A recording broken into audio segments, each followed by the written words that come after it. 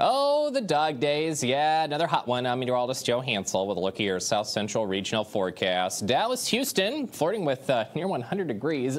98 for you, 93 in Brownsville. Kansas City, you're near 84. Heat advisories include areas of northern Louisiana, southeastern Arkansas, into areas of the Gulf Coast. With that oppressive heat, be mindful. Might need to take some breaks if you're outside a while today. Margin risk of severe weather does include areas of far western Kansas, west towards about Denver.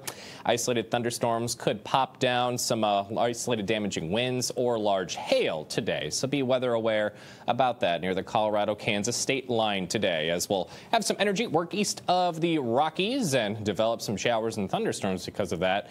Drop some good rainfall as well in northern and western areas of the region. Warm tonight, still with those overnight lows mainly in the 70s, and tomorrow setting up and knocking down another hot day for your Monday.